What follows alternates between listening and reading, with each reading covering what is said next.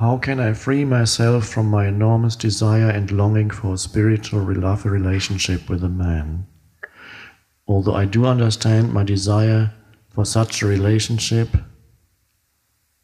after 25 lonely and painful years of marriage, during which I could not give myself nor my ex-husband the love and acceptance that we were both longing for, I feel at the same time that this desire is the biggest trigger of my pain body. Even during this beautiful retreat, my pain body is sometimes active for this reason. I'm aware of that. Since a long time, I feel a huge attraction towards a man. I hardly talked with him. I feel a strong attraction towards a man. I hardly talked with him because this attraction freezes me and makes me feel uncomfortable, because it feels almost unspiritual to have this earthly longing. Anyhow, these are the moments which keep me away from the now. Help needed. In brackets, haha. I'm very grateful to be with you. Thank you.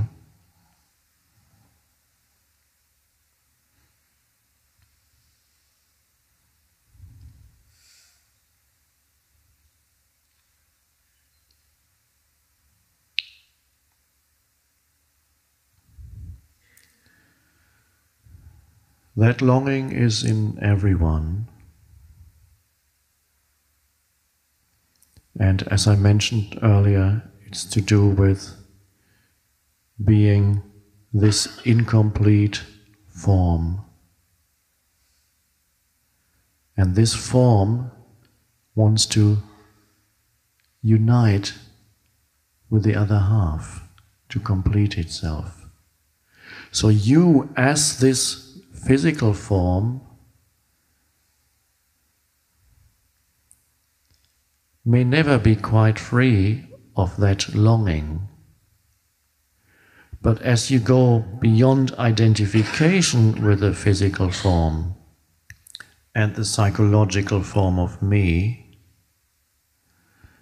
that longing becomes an almost peripheral manifestation in your life.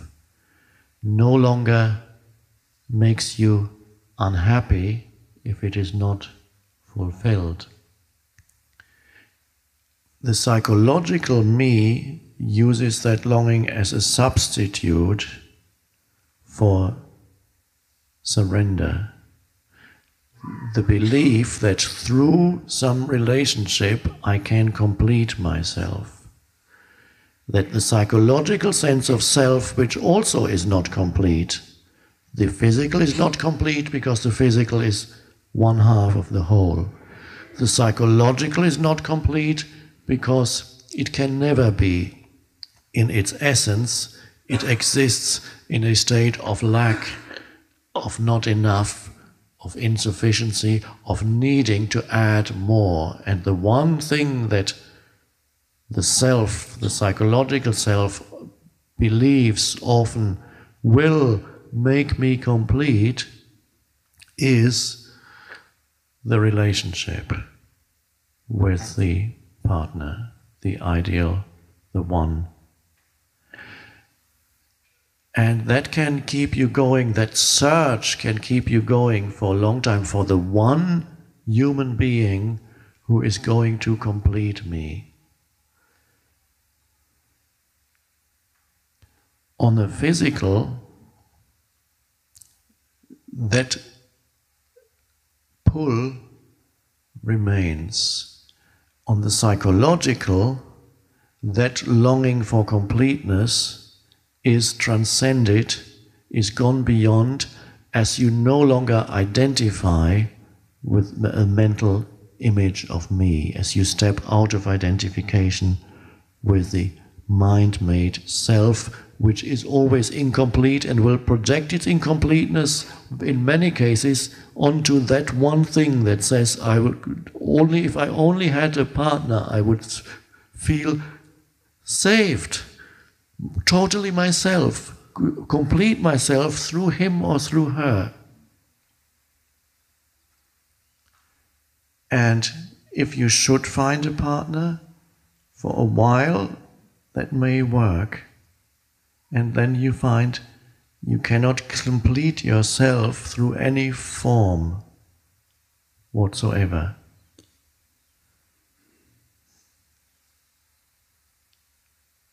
So what leaves you through surrender to what is, and which in your case might mean the feeling of great lack, the feeling of aloneness, the longing for him, you may not know who, and there's this great lack at the center of your being. And what do you do with that? That feeling of loneliness? If you're not vigilant, it becomes mind movements. It adds more to the story of the incomplete me who needs. And you can think about it, project, imagine, and that only strengthens that. But if you allow what you feel to be there, the let's say it's called loneliness. Feel it, don't resist it. That you may not even label it anymore. Simply be attentive. Look at it. No analysis. Just bringing presence to it. That feeling that you never wanted, that you want to get away from, that otherwise would continuously turn into thinking. Now, you're saying, there it is. And it has a certain feeling quality to it. And you can give it so much attention that you're not even labeling it anymore as loneliness. Your attention that you give that feeling is just complete. And your acceptance of that feeling is complete because it is now. It is the form that this moment takes. So you surrender into that. Say, all right, embrace it, and see if it kills you. It won't. It's not going to kill you. It's not going to consume you, but it might consume the ego if you surrender into it. So, and then suddenly you will see it is turned into something else. I don't want to put any ideas into your head and say this is what it's going to turn into. You surrender into that. The longing becomes intense aliveness itself. The longing, if totally accepted, and that is even the longing for God, which says, I want God so much. On the other side of the longing, God is already hiding. It's a misinterpretation through the mind. It says, you don't have it. It's not here. And the beloved is on the other side of the loneliness. You suddenly experience a sense of completeness because you've surrendered totally into that feeling. And then you have gone beyond the psychological need for a relationship to complete you. There may still be a physical need on the level of physical body, on the level of sexuality or emotion, that if you're a man wanting close to you the female energy field, if you're a woman wanting the male energy field, this form may have that, but that is relatively minor. It's a very small movement. But deep down, there's already such completion and completeness that that's a very minor surface movement of the form. Doesn't make you unhappy anymore. And then it is quite possible that you meet someone because you don't need him anymore. And then it is more likely that the relationship may work quite well because the need for this person to make you complete, which no human being could ever fulfill, it's an impossible task and an impossible demand. Every human being will fail, will not make you complete. So the need and the demand that this human being should provide that completion for you isn't there anymore. And that is why it is likely that the relationship may work quite well when the need, the psychological, deep-seated psychological need is gone. Then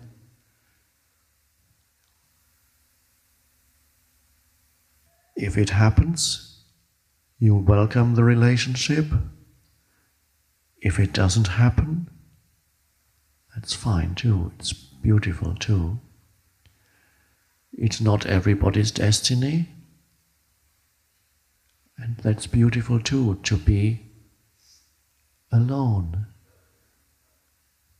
Solitude is beautiful. Loneliness is not. Solitude is to be alone and to be surrendered into that aloneness. Solitude, beautiful, even sacred. Loneliness is to be alone and hate it and not wanting this. When you surrender into aloneness, it becomes solitude, and solitude even becomes more than that. It becomes a deep sense of connectedness with being itself. Because you had really been looking for God through somebody else. And it's only through surrender that you can find God. So this is your spiritual practice, to work with that. Not to find Him, that's not your spiritual practice.